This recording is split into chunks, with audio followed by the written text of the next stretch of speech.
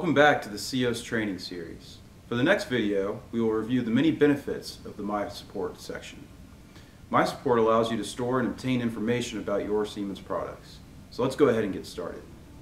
Let's take a deeper look into the different sections of mySupport.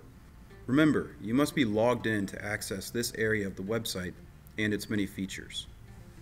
When landing in mySupport, you can see the many features you have available. These can be used to submit requests, view your products, set up notifications, download CAX data, and view or edit documentation. Let's start off by reviewing the products section where products can be stored for quick and easy access. Earlier in the video series, we saved the LR250 to My Products. Let's take a look by expanding Products, My Products.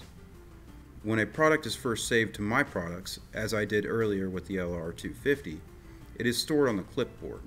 Let's go ahead and assign the LR250 to a list of representative of our application rather than leaving it on the clipboard. First, we will create a list by using the drop-down arrow. Next, we need to find the product on the clipboard. Next, we will drag and drop the product to the list where it will be stored for easy access. As we can see now, the product is in the list. This feature is convenient for managing multiple Siemens devices you may be using and will provide quick and easy access to product-related documentation in the future. Similarly, this can be done with documentation such as the certificate. As you can see here, the certificate has been stored for the future and can be organized into lists similar to products. Moving on to the next feature, let's look at the notification feature, which allows you to receive updates on products. As you may remember from our previous video, I selected to receive email updates for the LR250. First, I expand notifications and then my messages to see my notification list. Here you can manage your filters as necessary. This is a very helpful feature that will help you stay up to date on product information and SIOS. Next, let's take a look at another great feature of SIOS, which will allow you to obtain CAX documentation. First, let's expand CAX data and then select Set Up New CAX Download. To set up a new CAX download, you will select Add or Load product numbers. Then, let's use a product number for an LR250. Keep in mind, you can do this for multiple products. Now select Continue to choose which document to include. As you can see, many different data types are available. Let's select a few for the purpose of the tutorial.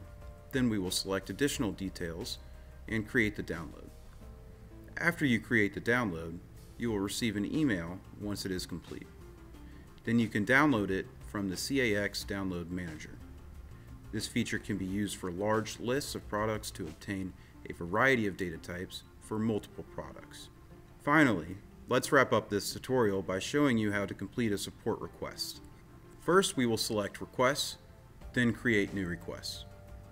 After submitting a request, a team member happy to help will contact you. When logged in, your information will be pre-populated, expediting the process.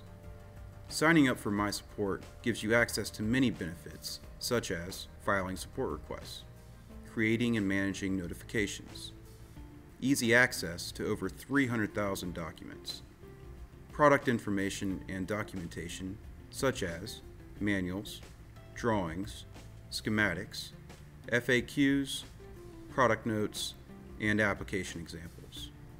Also, creating custom documentation, obtaining CAX data, and maintaining relevant documentation and products. Next up is Part 5, where we will highlight the features of the mobile app for convenient access on the go. See you there!